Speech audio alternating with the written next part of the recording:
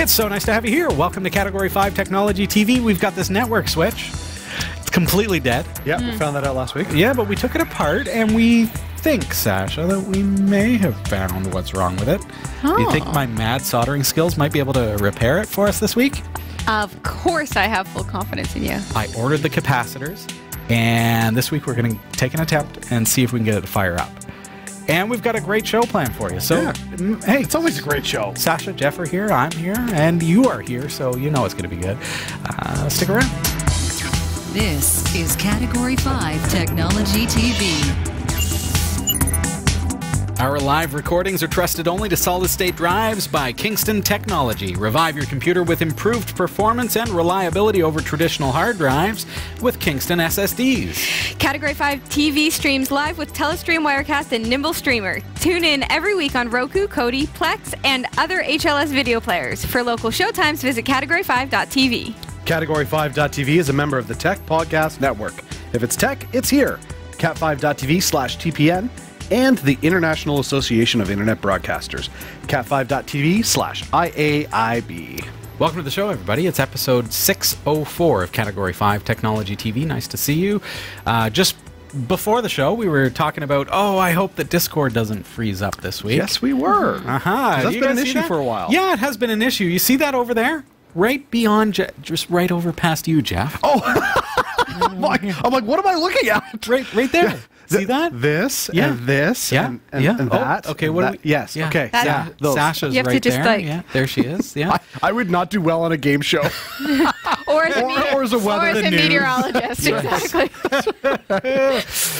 Oh my It is. goodness. It's an amazing thing. I mean, it is powered by TitanEmbeds.com, and Okay. I absolutely recommend that you check them out. But what happens is, because we broadcast for a full, we broadcast for an hour, but it usually takes about a 2-hour window to put everything together here in the studio. So if you're watching live, so by that time, like I don't know what it is, but like buffers like queue up and freeze up and things like that. So if I'm not actively watching this screen over here, well, Discord will lock up.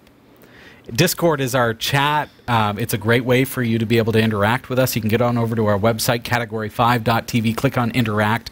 You'll see the Discord chat. It's also, interestingly enough, it's connected to our IRC channel as well. Right. Yes. I created an IRC bridge, and that allows you to chat on IRC in our Discord channel, and then you're going to appear over here as well. Right. It's cool, but it does tend to lock up once in a while. So, you ready? Yeah. Okay. You know that I develop NEMS Linux, yes? Yes. What does that mean? Well, I have a little bit of experience working with Raspberry Pis, Pine 64. All the single boards. Oh yeah, all the single board computers. All of them. There's not one that I don't play with, tinker with. So I feel like this is an SBC solution. So, I've been working with Ender Dragon, the developer of TitanEmbeds.com. Okay. And connecting with them directly, and have actually created, well, we know Titan Embeds. Yeah. Now, what have I created? A Titan and NEMS? No. Almost. You're close. You're almost there. Titan NEMS? Those who are in Discord right now see a new bot. And do we see them? Oh, Titan Pi. Titan Pi right here in the studio. We have a Raspberry Pi microcomputer running Titan Embeds. Okay. The very software that powers TitanEmbeds.com is now ported to a Raspberry Pi microcomputer. Really? That is Yes. so cool. So we now have what's called Titan Pi. And tonight is basically, maybe I should have waited until next week. Because I just finished developing this morning. Oh my goodness. So this is like So this is like the fresh. inaugural. Yeah, like- well, because it's something that we've really needed, and Yeah. and you know, if we're on a wireless internet connection here, we broadcast a lot of bandwidth through the live show, so there's quite a potential for it to buffer, and then what happens to Titan is it locks up, or at least that's how it appears to the viewers, because it's basically a website, a web service that if it loses its connectivity, it will just freeze. Right. Right. Okay. It's like a socket connection, if you will. Having the Titan Pi right here in the studio, theoretically Right. means that we shouldn't have that issue anymore. So I've had it running all afternoon, and we see G-Dog 1985. Yeah. We see Ugaraba, we see Marshman, and we see all of the folks having a chat there in the Discord chat. I'm in the chat room. You're See? in the chat as well. How fantastic is that? That's great. So this is like something they've never done before, Correct. and so you have now done this for them. Uh-huh. With them. High five. So, TitanEmbeds.com. You've got to check out their service if you are a Discord fan, if you're a streamer, if you have a website and you want to embed your website's Discord, for example, within your actual website in such a way that it looks really great. Like, do you notice how branded that looks? There's no extra stuff. It's clean Yes. because that's all part of Titan. Well, you can use TitanEmbeds.com, or now as we work toward this, so this is like the ultimate test, is putting it on the air on a live broadcast that has, 20,000+ subscribers on YouTube as of this week. Wow. Welcome to LinuxTechShow.com. Hello. And plus, we've got another 10,000 subscribers nearly on Category 5 Technology TV on YouTube. So we're looking 30,000 subscribers on YouTube watching right now. That's awesome. The ultimate test of Titan Pi. Exactly. So what's going to happen is that if this goes really well tonight, our little Raspberry Pi microcomputer Discord embedding server from TitanEmbeds.com, if it goes well, just going to release it for free. Sweet. You can have it. So watch. See, and that's I what like the how you show's all roll. about. Like, Yeah. we go, what's broken? How can we fix it? What's great? How can we make it better? How can we make it better? How And can we love that. share it? We've got to give big kudos. I mean, you hear me saying TitanEmbeds.com and Ender Dragon and Enden Dragon, I should say. Fact is that they released the source code publicly for this amazing embedding system that they have for Discord. Wow. You can go download it off of GitHub if you want. Now it takes a little bit of technical know-how to make it work. Right. Enden Dragon really helped me to get it up and going, and now that I've got it up and going on what is basically a NEMS, what we call a Linux base, so it's Debian Buster on a Raspberry Pi, it's now super easy to set up. Right. So now that you've done this, I've right, done- and it's so we've done all going the work. Yeah. So are you going to do like a feature on it? Oh, sure. Yeah. Why not? Just to Why not? show everybody else how Oh, it's yeah. done? Yeah, Okay. of course. All right. We'll make it downloadable first as like an image file. Right. It starts with the Raspberry Pi because it's really the ultimate test. Can it work on a Raspberry Pi? Can I get a yes? I as you're talking about all these things that you're improving, I kind of look at you and I think, What a nerd. you're like the modern nerd. You're like the modern day Rick Moranis from Honey, I Shrunk the Kids. Oh. Like, I love that movie because like he's got a tech solution for everything, and I feel Yeah. like that's you. You're like, I don't like the way this works. I got to make this better. And you just do it. And it's like, I don't know how to make myself breakfast some days. And you're like, I solved the world's problems. Okay, so let's back up a little bit. NEMS Linux is a very successful distribution for Raspberry Pi, for Pine 64, for all the different Odroid, and all the different single board computers. And with that, I've released what's called the Linux Debian base. Okay. So the base is available for free on my blog. So now the base is now going to power Titan Pi. Excellent. So, yeah. And we'll see how it works. It may freeze up tonight. We may have to restart it a couple times. I don't know. Well, We'll see. yeah. But fact is that it's going to be available anyways. Exactly. Free. Yeah.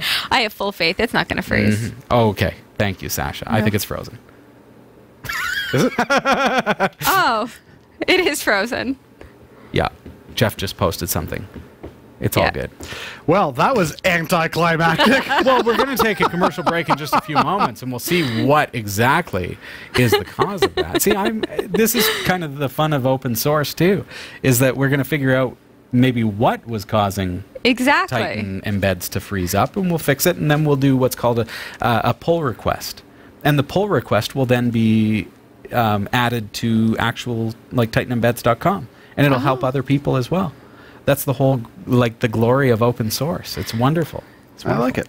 We've got a lot of fun for you tonight. Now, we're going to be looking at the soldering job that I started last week. You notice that I'm resting my hands on this switch. Just a quick mention, the company that I work for actually was just awarded ESET's MVP Partner of the Year. Nice. For the entire country of Canada. Well done. Check out endpointsecurity.ca. It's interesting because they've actually launched what's called the endpointsecurity.ca podcast. Oh. And it's a exceptional podcast. It's professionally written. It's professionally put together. And they decided to use the Bald Nerd as the host.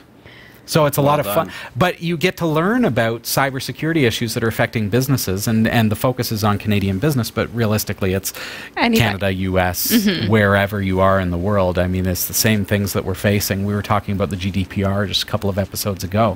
But it's a commercially produced show that is available on endpointsecurity.ca, and they just won the Partner of the Year for ESET. So I mean, ESET's a huge international company, so it's quite an honor. And those of you who follow it, you'll also see that we received a trophy. And yeah, I'm like all about trophies. It's pretty. Yeah, we're gonna need a trophy wall.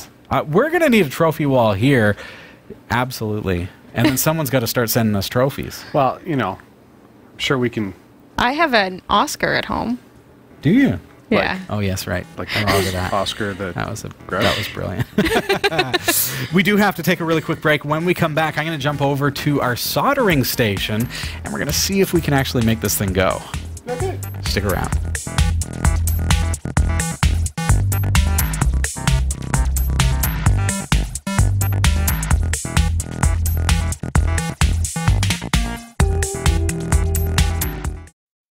For a limited time, get your hands on limited edition shirts from the Category 5 TV network.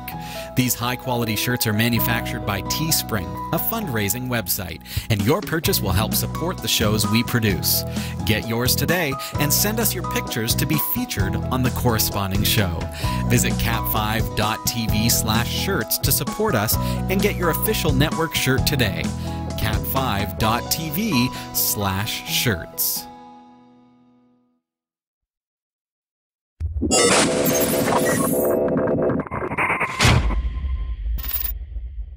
Welcome back. This is Category 5 Technology TV. It's episode number 604. Now, we were checking just before the break, and you see that Discord is now, Titan Pi is now refreshed. Yes. So what's interesting there is that it now has pointed us to what is potentially the issue. Not necessarily Titan itself locking up, but in fact, Wirecast's web embedding is actually locking up. So it really, now that we've got a local server, it points us to, okay, now we've got a new test bed. Now we've got something else that we can try with, and we can realize that, oh, this is actually maybe a Telestream Wirecast issue.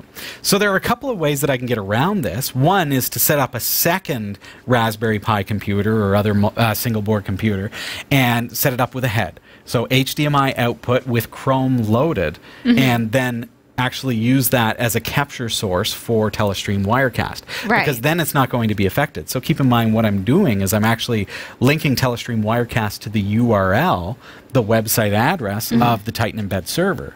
Or in this case, now this week, Titan Pi. Right. But what we have proved is that Titan Pi, running on a Raspberry Pi microcomputer, works exactly like you would expect. Yes. You can see it just beyond Jeff there. Now, is it possible that if it is the Telestream issue, yes, if you were to go back to the disk or to the Titan Discord service, would it then work? So it's not, maybe you don't necessarily need the Pi, or does the Pi fix part of the problem?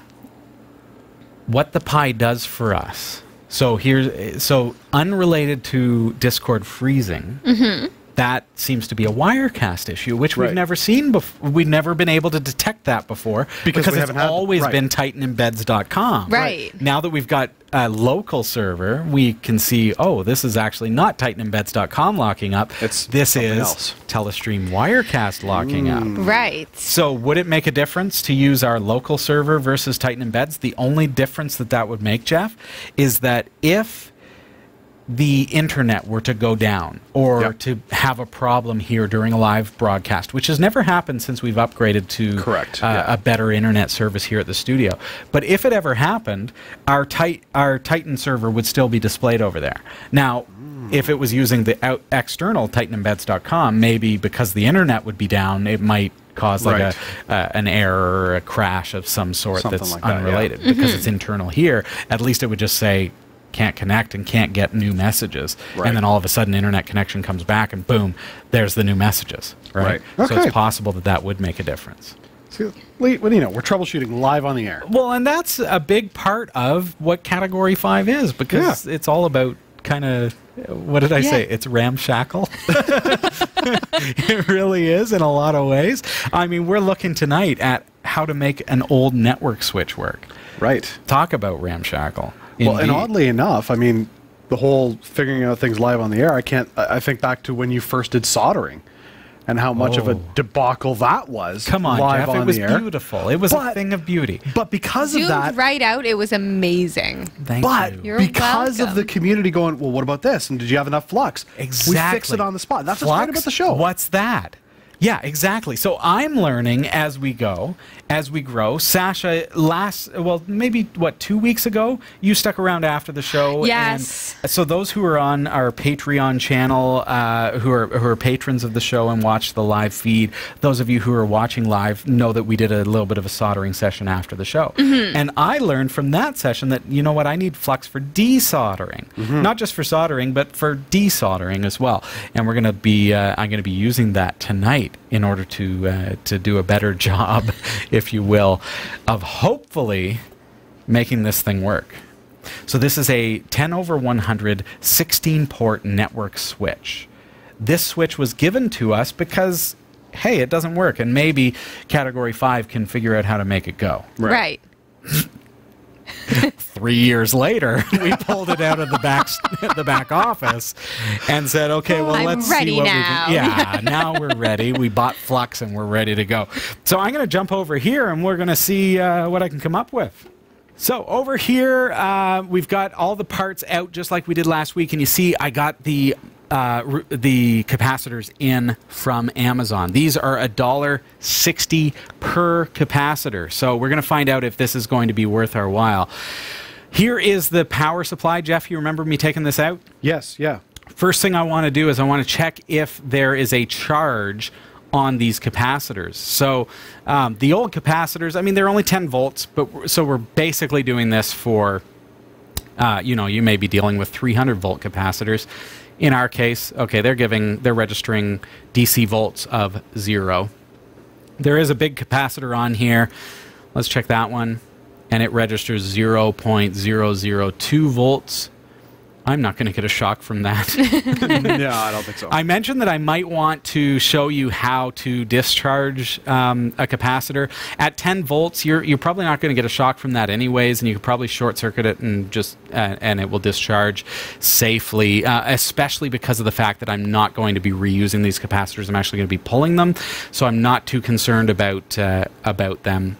But you may want to look on YouTube. There are better people than me to teach you that. I need to make sure, because I'm going to be doing desoldering, I need to make sure my soldering iron is reasonably hot. So a little bit hotter than when I'm soldering, especially because I'm going to be using a wicking, like a desoldering wick, in order to remove this solder. I've got my helping hands here, and I'm curious if this is going to help me or hinder me. It looks a little bit like I probably by name too well by right name now. alone, it should be helping. you would expect so. So, okay, all right. So do I desolder now? Do I start heating things up? No.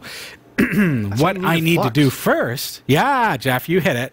We need some rosin paste flux. So what this is going to do, this is like a little paste that I'm gonna put on the solder joints. I need to put this on before I desolder as well as soldering, because this is going to protect those solder joints from the heat in such a way that I'm still going to be able to use those solder joints. So we're dumbing it down here today because I'm dumb when it comes to this kind of stuff. I'm learning. Are you using a stir stick? I am using a stir stick. And that leads me to my next point, Jeff. You can purchase some amazing tools for applying flux. Or you can run to your local coffee shop and grab a coffee. Yeah, you know what? You don't need anything fancy for this, folks. And in fact, I'm using my hands here. You might want to be careful here. I've got a 400-degree soldering iron. I'm going to be pretty quick with this, so I'm not afraid that I'm going to burn myself, but this is probably not the wisest way to do it. I can admit if you're that. from a health and safety company, stop watching. Stop watching now. Yeah. So what I need to do is, with the flux on there, I'm heating up those soldering joints to pull off that capacitor. So that's one of the dead capacitors. Okay. Easy peasy. That's what we looked at last week. And let's grab the other one on. And through the magic of television, I can actually speed this up a little bit for you. And there you go. Let's get a quick look at the capacitor itself. So that's blown. You can see how that's been burst. Yep. And that is a 10-volt, 1,000 microfarad capacitor. So I ordered the replacements off of Amazon at $1.60 each. They were $8 for 5 of them, and I'm gonna actually put those on there. So let's get some more flux paste on there. Coffee flux. Now, Jeff, because we're working with flux and capacitors, does that make this a flux capacitor? You know what? I think it does. so. Excellent. I really think it does. This is a desoldering wick. Oh. And what this is why I need my soldering iron about 50 degrees hotter than if I was soldering, because I'm actually going to remove the solder from those joints. So just by applying the heat to the wick, now it's actually pulling the solder out of that. And wick is what it's so cool. Yeah. It just kind of sucks it right out of there. So just give it a quick second. You can actually feel the solder turn to liquid underneath the wick, and that's when you can pull it away. That's awesome. There you go. So see, those holes are wide open now. Get the second set there from the other capacitor. There's 2 identical 10-volt capacitors that I need to redo. You know, as you're just pulling that solder off, Marshman doesn't like our Back to the Future joke. Oh, come on now. It was good. I thought it was good. You know it was good. This is some good TV right here. You All know right. we're hilarious. So have you removed all the solder now? Yes, the solder's gone. Here, let me show you, Jeff. Okay. So I'm just cleaning up the flux paste there, and you see those holes there? Yeah. Oh, So clean now job. it's nice and clean, right? Wow. But because I used the flux, it's not damaged. Right. So I'm going to, and notice I'm doing this in double time.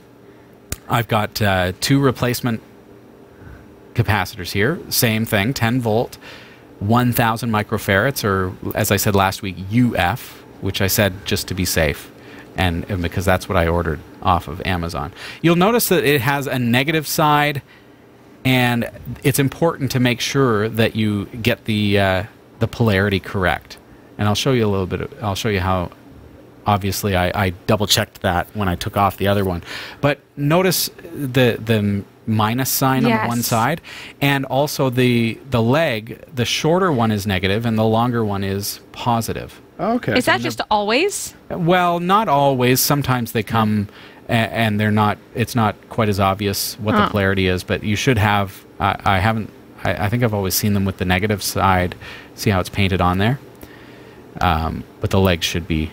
Positive is longer. And I've just bent the legs a little bit to hold them in place for soldering. Oh, that makes sense. Smart. Yeah, it works.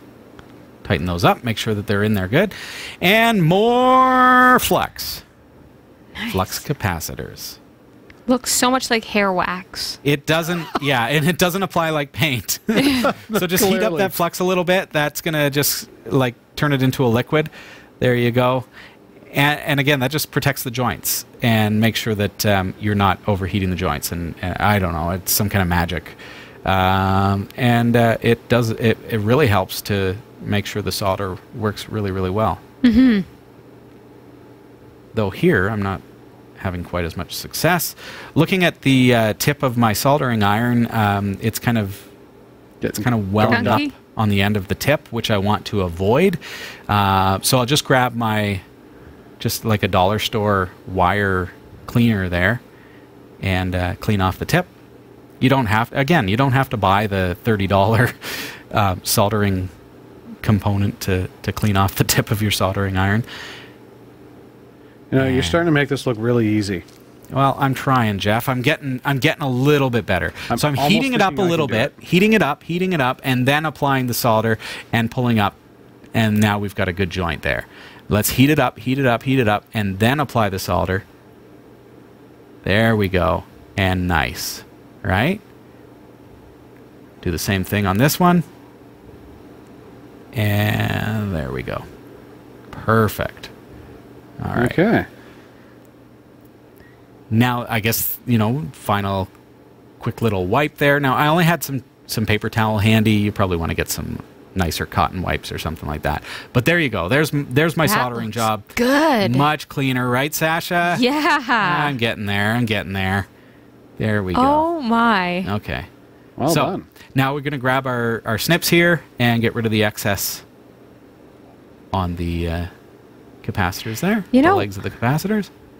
Beaut. So if this works, we've taken what would be a $50 replacement and we've pulled this thing out of the landfill, and for what, just over $3, the cost of a good cup of coffee, we've replaced the capacitors, and hopefully we're good to go. Now I've got some isopropyl 99.9% pure alcohol.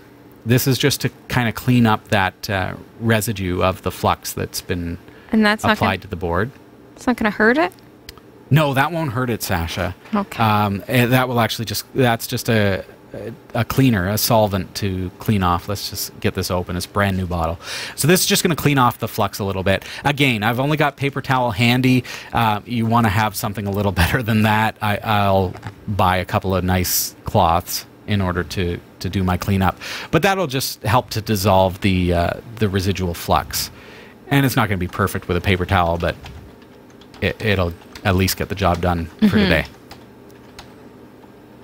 All right, let's get a look at that, see how that looks. All right, there we go. So the kind of the orange discoloration, that's the flux itself. So I got to, I could do a better cleaning job. But there you go. There's my capacitors installed with the correct polarity. Haha. Soldered right on there, and my solder joints look just as good as the ones that are on the board. So I'm happy about that. And let's get doing some cleanup. Okay. All right, cleanup complete, and we are ready to go. That's the final product. There you are. Look at that. So beautiful, brand new $1.60 capacitors on my power circuit. So this is the transformer circuit that I'm reinstalling into the network switch. Now, should you have not checked to make sure that there was electrical current to make sure you did this right, or did? How so, Jeff? Well, do you know, like, first when we checked to make sure that there was no charge or anything, is there a way to check to make sure that the capacitor you used is valid? Oh, like that I made a good joint? Yeah. Well, I should be able to tell when I connected it, and I didn't damage the like where I was soldering it into on the circuit board. Right. And so I made good contact there, and I can tell that by visually looking. Okay. So it should be good, but we'll find out. So let's put back together. Capacitors are in. Let's find out if it is actually successful. We're going to do that right after the break.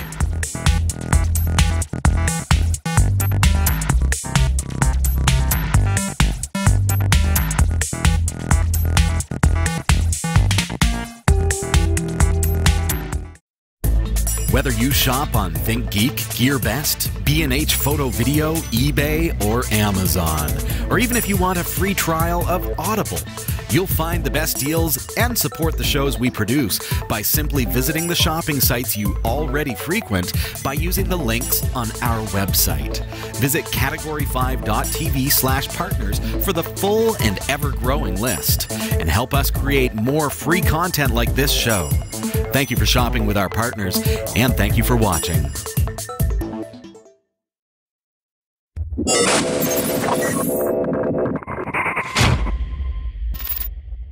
Welcome back to Category 5 Technology TV. We have finished soldering the capacitors. It was all me. It's a team effort. I was here cheering you on. Anyway, thanks, let's buddy. go back over to Robbie, see what he's got going on at the solder table. Okay, let's jump over to this. So I've got everything put together. I'm going to put the chassis back together here because I am believing in the job that I have done here today. Thank you, Marshman, for the blue smoke. It's not happening today. Come on. I did a decent job. I think it's going to work. I think it's going to work. Okay, so there it is. It's all back together. Let's grab the power cable and moment of truth. Let's throw 110 volts into this bad boy. Looking for the smoke? Well, I put the case on, so you're not going to see any smoke. Power! Oh! Ha! Oh! Light! Yay! We got the power! I see the light. All right, but no other lights are on because we have no Ethernet cables plugged in. Let's see if I can track down a hot Ethernet cable here. Yeah, there's one. That was quick. To the back of a computer. Oh, through the magic of television, my friend Jeff. All right, let's plug it in. Let's see what's going to happen here. All right. Click. And click. And number one is lit up. Yes, Yeah. sir. Oh, man. Look at that. Let's move it around. Let's see if we've got a good 10/100 switch here.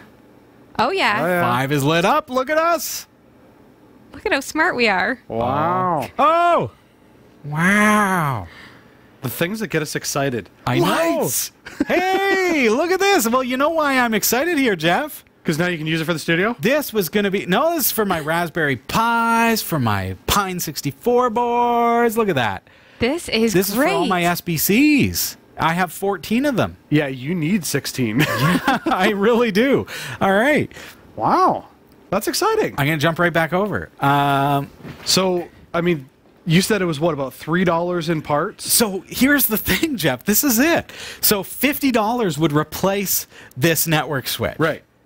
And sure, okay, that's what we're tempted to do. Or maybe like $20 to $40 I could replace the power circuit board that is built into that. And then I could replace that and I'd feel like, hey, it was a bit of a DIY job. Or for $1.60 per capacitor on Amazon. Awesome. And it only took 2 days to arrive. And I can fix it myself. Very potentially. Now, this was a very, very simple fix, and I was fortunate in this case that it happened to be a simple fix. Having removed the cover from it last week, you and I saw together. Yeah, it was just that small little board. Yeah, it was a small little board, and it was pretty obvious that there were 2 capacitors that were burnt out on that board. Yeah, the nice little bubble on the top. Yeah, exactly. But isn't that often the case? Well, yeah. It quite often is. And so you take it to a repair shop and you'll pay $100 or $200 to get something fixed. Or in this case, it's like, okay, well, it's only $50 to replace it. Let's just buy a new one. No. Well, for $3 and change, I bought the parts. And saved it from the landfill. And saved it from, that's it. I could replace it or I could, but it would still, like, that's not going to biodegrade. Right. E-waste will recycle it, sure, but... Right, but even at the same time, just the time that it took to do that, it was probably less time than hopping in the car, heading to the store, picking out the model that you want to replace, coming back. Like, in that same time frame, like if you just had the capacitor sitting around at home, you know, you'd be like, this is faster than going to the store. Absolutely, and actually in the chat, I was looking back at the chat last week. Marshman said, "Well, didn't you go to Sayal and did they not have the capacitors?" And it was exactly that. It's like if I can sit down on Amazon and buy it for $1.60 a cap, and it'll be here 2 days later, and here we are a week later. We've made the repair, and now all your SBCs will be happy. Yeah, you fixed 2 big things. I did it. You're like. Fix it. Fix it, guy. Well, and you can laugh or you can be like, whoa, Robbie sucks at soldering. And so this being you, this is your thoughts that I'm putting into your head. I can do this. I can take something apart and I can figure out how to fix it. Right. And it's like, that is liberating. Sure it is. Yes. That is exciting because I have a big old TV that's sitting here. Yeah. Jeff, you want to grab a sign of this? Here, hold on. Why don't I just do it this way? There We we got go. a big old TV right here that was given to us for free Yeah. because its power supply has a burnt out what? Capacitor? Capacitor. Yes, sir. Yay! That's a beast. That's Yeah. heavy. But it's it's a free TV. But I have to buy a $1.60 capacitor for it. I don't know if And you I can afford think I that. can do it. I think I Patrons, can do we it. need your... Please donate. We need to fix it. So, I mean, all that to say, hey, we did it here live on the show, a little bit more than real time, but it can be done. Hey, Yeah. I Yes. can do it. You can do it. You just got to have the right tools. So, a couple of things that I needed in order to make this repair happen. Of course, there's the $1.60 capacitors. Mm-hmm. You need to buy the right capacitors. I wanted to have a soldering iron that I could adjust the temperature of. Now, we've reviewed that on our show before. You can go Yes. to cat5.tv/solder, and you'll be able to pick one of those up. They're really inexpensive, the one that I picked up, because I'm just a beginner. I don't need to invest in the $200 model. I just need a entry level, like let's get started, let's learn our way through, and let's tinker with some cheap stuff that I've got for free and invest $3 and change in order to see if I can make it work. You need to have flux. You absolutely do. And I learned that here on the show because our community came together and bashed me to death for not using flux. With love. Yeah, it was for good intentions. Well, no. He's still in therapy. There's a couple thumbs down on YouTube, and that's okay because I'm learning, and that's all. Yeah, but And there's always those YouTube. you have to have there. flux. That's going to help. And then we've also we've got to have. Now I used lead-free solder, so you do have to have some solder as well. I have that nice little mat that I'm using, which basically protects any surface and prevents heat from getting onto your table. Right. And then I've got a helping hands, which helps me to hold the soldering iron while it's hot, and also in some instances helps with this, like actually holding the circuit board or whatever Right. you're working on. In this case, it was a little more of a hindrance than anything, but that's because I was working with a big clunky board. But And really, remember to that's, have your 4K unboxing cam ready. there you go. Yeah, absolutely. You're That's, good. that's all you need. And then you will go viral, which I need your help to do. So. All right, so there you have it. We've made the fix. And we're going to head right over to the newsroom because it's all about you now. I am ready. All right. Here are the stories we're covering this week in the Category 5.tv newsroom. Facebook, Instagram, and WhatsApp experienced outages on Sunday, which brought down their systems worldwide for over 2 hours. Now, single point of failure is being blamed, and we're looking at decentralized solutions like Bitcoin for an answer. Microsoft has admitted that its Outlook.com security breach was worse than the company initially revealed. Sony has finally released the details about its upcoming PlayStation 5 console. And we've got a sneak peek of the Nintendo theme park opening next year. And yes, it has real-life Mario Kart. These stories are coming right up. Don't go anywhere. This is the Category 5.tv newsroom, covering the week's top tech stories with a slight Linux bias. Jeff Weston, Yeah, man. you're building a brand new, beautiful website, What? aren't you? No. Am I? Oh, you're a terrible actor. What? This is where acting comes into play. Oh, I didn't know we were acting. You're supposed to act. Okay, fair enough. All right. Yeah, I'm building a really cool website. Are you building a really cool website? Just because Jeff is confused doesn't mean you have to be. Visit cat5.tv/dreamhost to sign up for unlimited web hosting for your website with unlimited email accounts, MySQL databases, the latest version of PHP, WordPress, and more, and even a free domain name registration. It's less than $6 per month, so sign up today. cat5.tv/dreamhost. I'm Sasha Rickman, and here are the top stories we're following this week. Facebook, Instagram, and WhatsApp experienced outages on Sunday, which brought down their systems worldwide for over 2 hours. Now, single point of failure is being blamed, and we're looking at decentralized solutions like Bitcoin for an answer. Part of the problem with many of the online services we use today is that they run on centralized servers. Technology giants are stockpiling data on our activity in massive warehouses. Without colossal servers, all of our online services and websites today wouldn't be able to run. It's no surprise then that they so often can fall victim to outages. Once a centralized server fails, the entire system fails until it is properly repaired. In the case of Facebook, an outage also means downtime for both Instagram and WhatsApp users. It's a serious liability that a single point of failure could potentially shut down 3 of the most used social media services. Decentralization has the adverse effect of always being available. As Twitter user at Ramp Capital LLC humorously tweeted, Bitcoin never suffered a worldwide outage. It's a valid point. Bitcoin has been continuously running since it was first released over 10 years ago. It's gone through complete price collapse twice, hard forks, harsh wars, media cycles, and all kinds of inner disputes.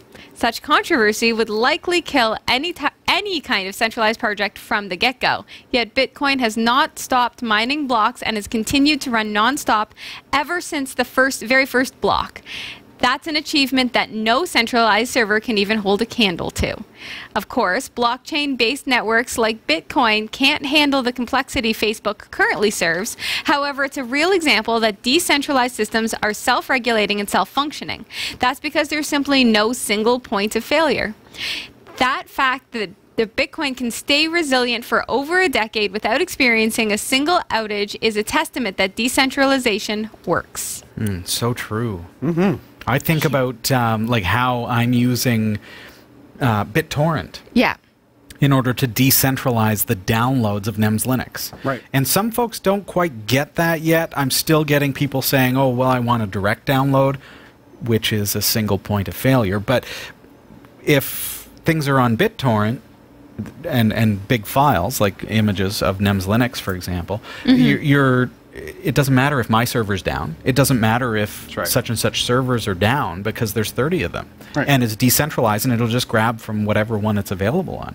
And if the internet could also similarly take that approach, it's difficult because the technology maybe isn't quite there yet. I mean, we've got content distribution networks is probably the closest I can come up with to that, like being able to have your content on many different cloud servers and then serving up from whichever one is available. That's kind of close, but I'd assume that since this outage, Facebook is going to change its ways. Because I think being down for 2 hours with, Instagram, WhatsApp, Facebook. That's it, yeah. Right? Like, that's a lot of unhappy millennials.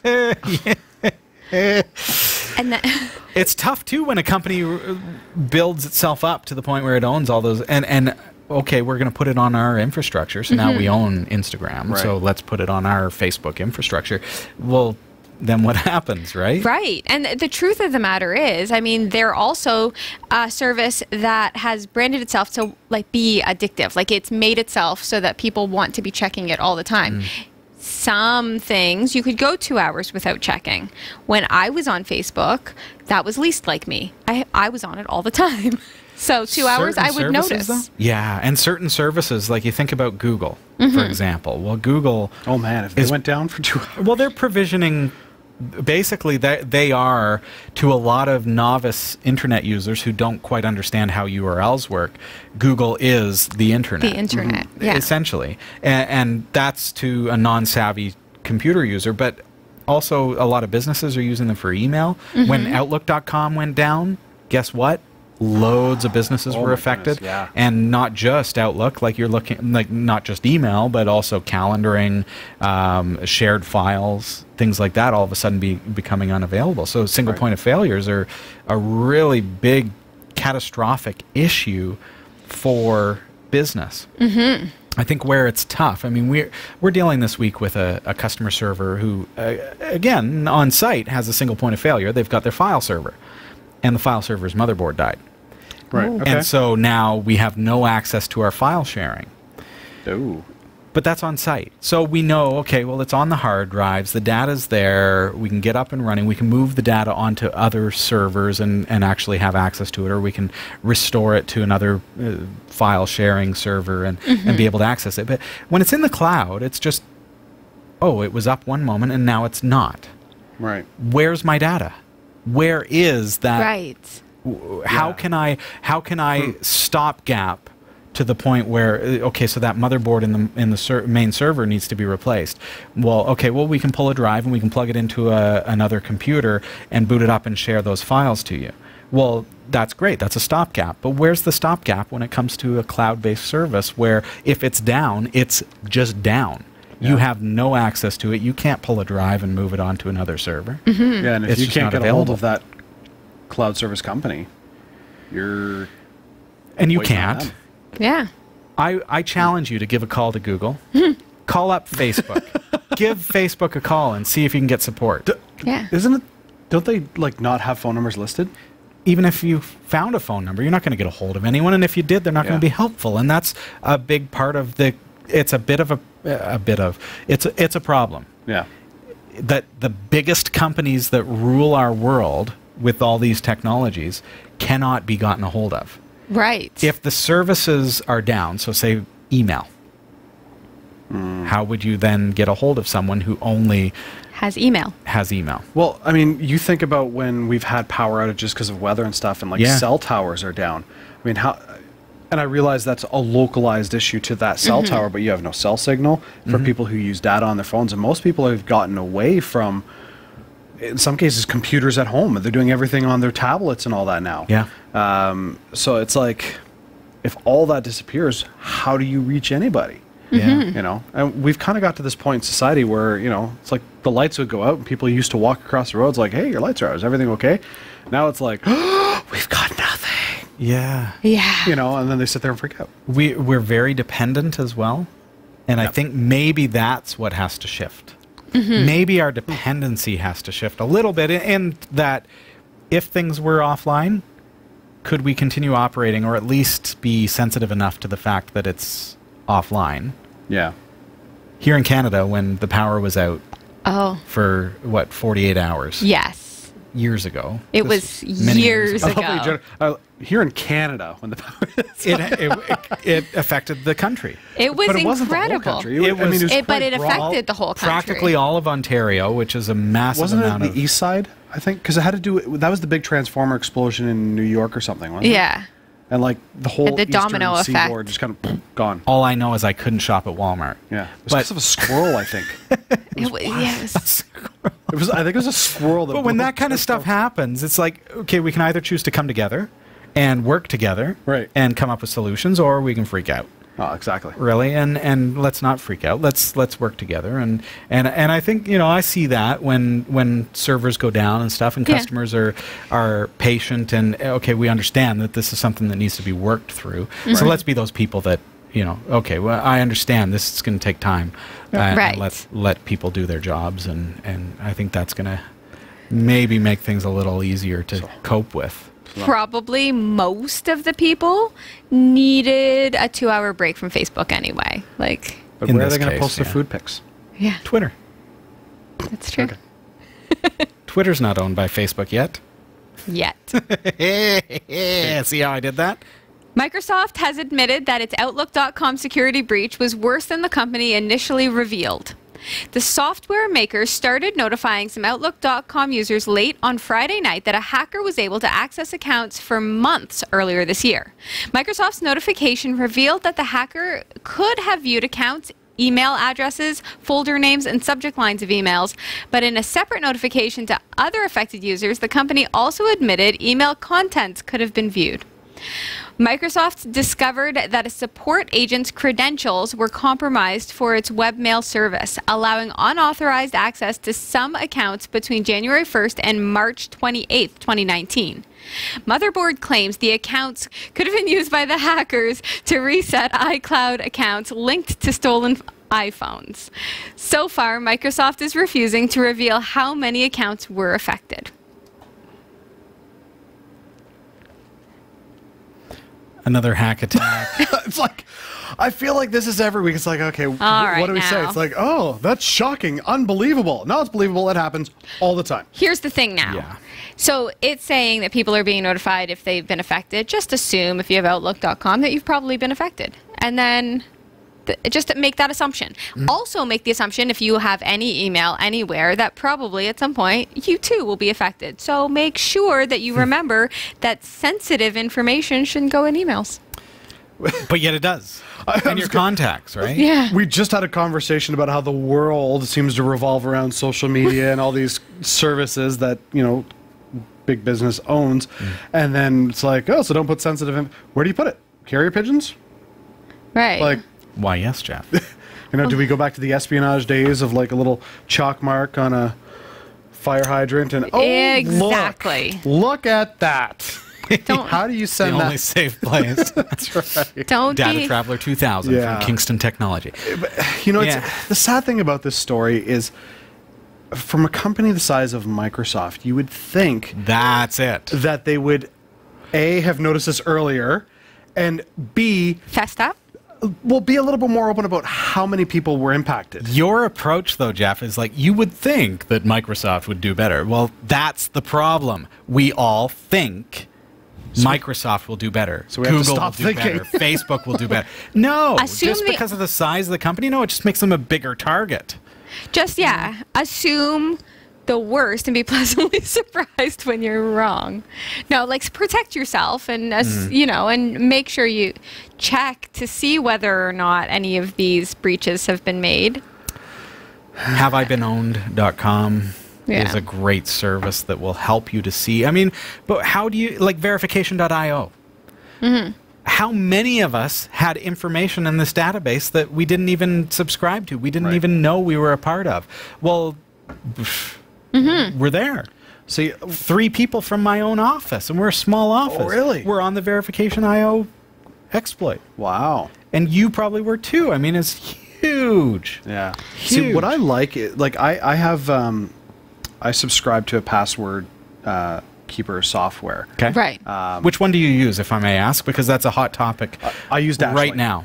Oh. Is it? I use Dashlane. I buy the premium subscription Okay. every year, and one of the things I like about it is that Pay for it. I pay for mine now, too.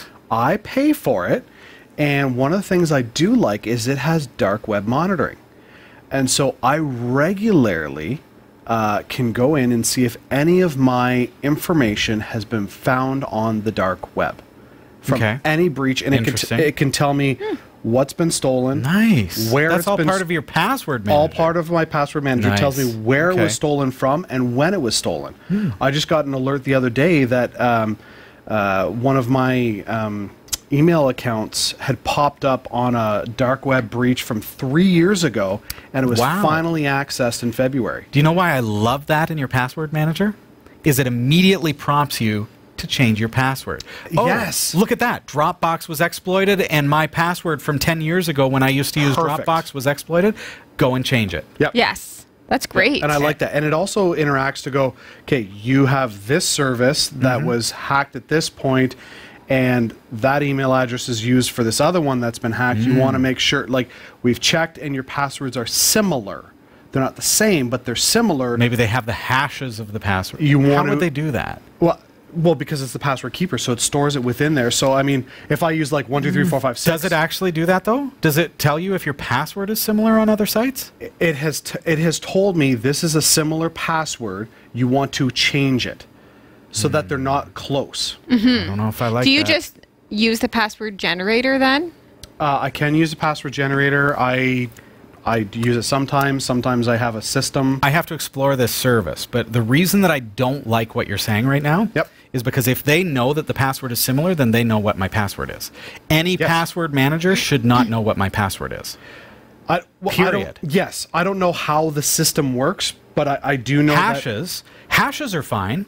Sure, take a hashed, like, encrypted password and compare it to another one and be able to tell if it's identical. Right. But if it's similar, like if I say maybe password maybe it is that it's the same. I thought it was that it was similar. Maybe it is that it's the same. Let me give you the what I mean. Okay. So that so it's clear. So password 123 versus password 1234. if I know what those passwords are, I can compare them and say, oh, those are really close. Right. Now, if I instead have the hashes, the encrypted versions of those, they're going to be completely different. Right. Because they're 256-bit AES encrypted. They are not at all similar because their binary data is completely different. Right. There is no connection between them, and it will never be able to tell that. If it could tell if the two passwords were exact, because the hashes, the maybe that is checksums will be the same. Maybe that's what it was then. Okay. That they were the same. That I would appreciate.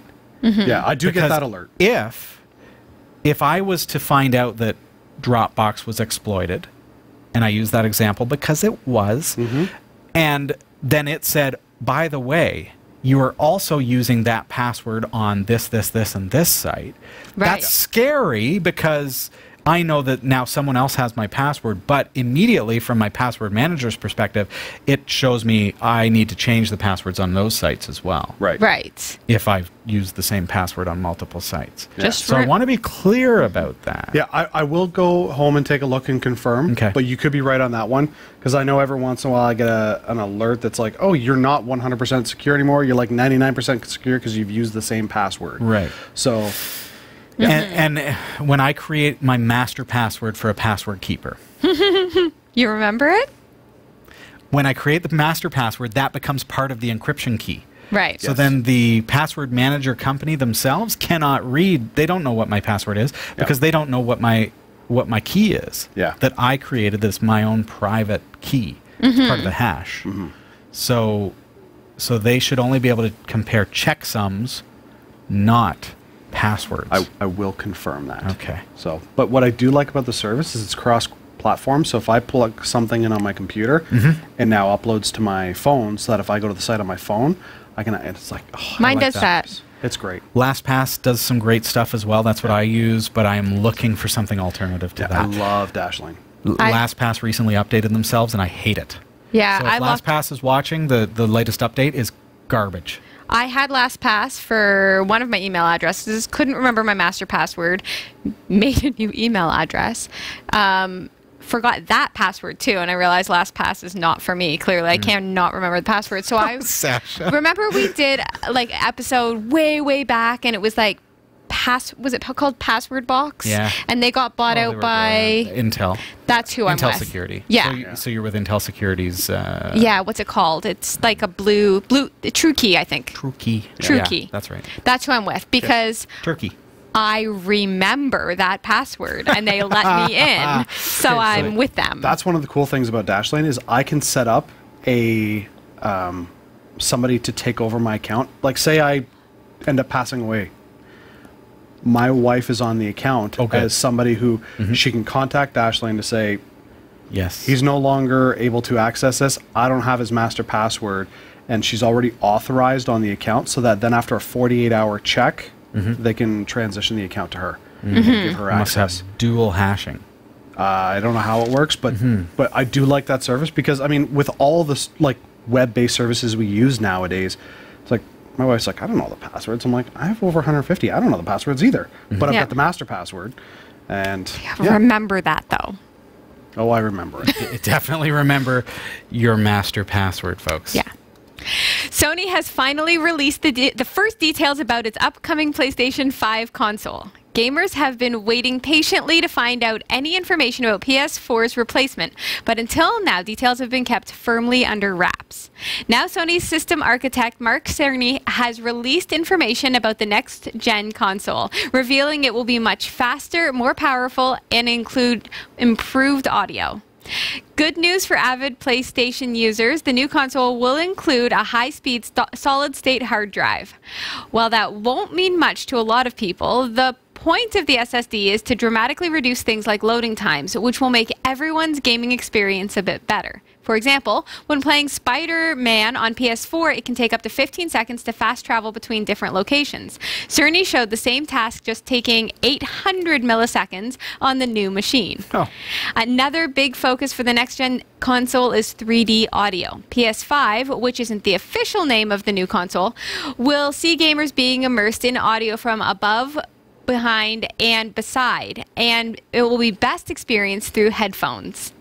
The next PlayStation supports ray tracing graphics, the first time a game console has ever managed graphics like it. They're usually used in Hollywood special effects and occasionally in high-end processors. It means users of the next-gen PlayStation will receive much better and more realistic visuals. It's also worth noting that while the PS5 will have all of these improvements, you don't need to worry about compatibility with PS4 games. The new console will still take physical discs, and gamers can still play PlayStation 4 games on the new console. Don't expect to be able to buy one in 2019. You'll have to wait until at least next year to see it on shelves, and we don't yet know how much it will cost. So let me get this straight. The PS4 has a spinning hard drive? Yes. Yeah. You can hear it. Really? Yes. Wow. Yeah. See, I still have my PS3 at home. I couldn't spend the money to upgrade to the PS4 because then I would lose all my access to my games. Oh, because they weren't backwards compatible. That's right. Oh. Yes. So, Ouch. Yeah. So they've maybe improved that with the PS4 to PS5. And the I PS4 would to think PS4 so. Pro, those are backwards compatible too. yeah. So. But still, I mean, it sounds quite... Follow me, camera guy. Right. it still sounds like it's great, and I'm excited about that. The high-end graphics. It'll be interesting to see what they do, and it'll be interesting to see if they pull out some sort of like AI graphics development in the software for some games. I'm excited for it to get even better because we just upgraded from a PS4 to a PS4 Pro, and like the sunlight beams in the games are just magnificent. Like it's such a cool graphics upgrade, just that alone. Wow. So here we are for the next one. I'm just... And I hear somebody unveiled last week that they're working on a 16K television. Oh, yeah. 16K. Yeah, I mean, this thing's like 17 feet wide. It's bigger than a bus. It requires 2 stories. 2 stories of a building. Yep. What? Could you imagine? So you need a PS5 for that. Your PS3 probably won't provide the same resolution. Probably Exactly. not, but I still like my RetroPie. That's true. My RetroPie. Odroid Go. I was just going to say, Yeah. Odroid Go is like a hit at my house. Yeah, I love it. The kids love it. I love it. Yeah. Nintendo fans, you may want to update your bucket list. The world's first Super Nintendo theme park is set to open its doors next year. The $351 million venture will offer heaps of excitement for video game fans, promising state-of-the-art rides, interactive areas, shops, and restaurants. One particular highlight is sure to be the real-life Mario Kart race course, where pairs of riders will sit in carts running on a rail with one controlling drift and the other concentrating on power-ups and weapons. So keep your eyes peeled for those pesky bananas. The park will open at Universal Studios Japan in 2020 in time for the Tokyo Olympic Games. Nintendo and Universal Studios first unveiled the plans for the park back in 2015, but now they've revealed a sneak peek. It looks like, unsurprisingly, Mario will be the star of the show as the icon leads the charge and interacts with visitors. The teaser doesn't give away too much, but it does suggest that the decor will be very much like something directly out of the classic Mario games. This will be the first of 3 Super Nintendo theme parks to open, with plans currently in place to open 2 more in Hollywood and Orlando. Of course, a trip to Japan won't come cheap, but if you've already started planning for the visit to the Olympics, then you may want to leave space on the itinerary for this quirky day out. Speaking of retro gaming. Wow. Nice. I think this is totally awesome. Why did it take them so long? I know. I'm really excited for the Orlando and Hollywood openings because that's a little bit more accessible for me, but oh, this is going to be great. Watching the videos of people there is going to be amazing. Yeah, it's going to be fun. I can't help but wonder, though, if it may over time lose its novelty appeal. Jeff, no. Well, Jeff, we're talking about RetroPie tonight. Well, I know, but our Odroid Go is so that we can play games from 1990. I get that, but you would have to be aware of that era of gaming to really get the novelty of it. If that park is around 50 years from now, are people going to, like, are my grandkids going to go, why is this so old looking? Jeff, I don't want to think about a world where people don't know what Mario is. I know. I just want to know if somebody legitimately slips on a banana, are they going to get upset, or are they just going to say this is totally that will make an incredible lawsuit. Hey, let's take a real quick look at CoinGecko. This is what the crypto market looked like as of 1800 hours Eastern time on Wednesday. What is it? The 17th of April 2019. Bitcoin, everything's losing here. So Bitcoin's down almost $50 at $5,222.99 US. Litecoin is down to $79.74. Ethereum $166.84. Monero is down to $68.09 per coin. The little guy, Stellite, is at 1.56 ten-thousandths of a cent, and Turtlecoin also dropping 0.4 ten-thousandths of a cent at 1.6. Don't forget, if you are going to invest in the cryptocurrency market, it is always volatile and never closes. Big thanks to Roy W. Nash and our community of viewers for submitting stories to us this week. Thanks for watching the Category 5.tv newsroom. Don't forget to like and subscribe for all your tech news with a slight Linux bias. And for more free content, be sure to check out our website. From the Category 5.tv newsroom, I'm Sasha Rickman. I'm Robbie Ferguson. And I'm Jeff Weston. We've got another Kingston Data Traveler to give away. Love that thing. This thing is great. Yes, it is. We talk about data security and where can you put your data that is going to be safe. Well, this is a USB flash drive with a built-in, let's get in here, boom, keypad. You see that? So I actually have to punch my password in there in order to gain access to my data. Now, similarly, somebody else who gets a hold of this, if I drop it in a parking lot or what have you, they're not going to be able to access my data because they don't know my password. Right. If they try, it will inevitably, after 10 tries, wipe the data decryption keys from the device, negating the data entirely. So it is a fantastic way to be able to carry confidential data with you. So work stuff, documents, passwords, whatever else, cryptocurrency keys, things like that. Like, a perfect place to store them is on a Kingston Data Traveler 2000. One of the things I like about that is that the software is on board the USB itself, so that any computer you plug it into, it works. You don't have to download that software. 256-bit AES encryption hardware base. Yes. And you don't need, as you say, you don't need to install any software because it's all built into the hardware. That's fantastic. That's very nice. What that opens up for you, we've talked about it on the show, but if you haven't seen it yet, what that means is because you don't need any software to decrypt the data here, you just need to punch in your password, it will work with any device. Doesn't matter if you're on Windows, it doesn't matter if you're on Mac, Linux, and even if you want to plug it into an Android TV box or smart TV with your JPEGs or your videos on it, it will still work because you're decrypting it on the hardware level.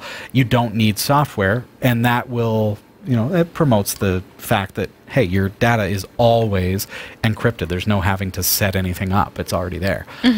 So we've got some of those to give away. We've got one more left, I believe it is.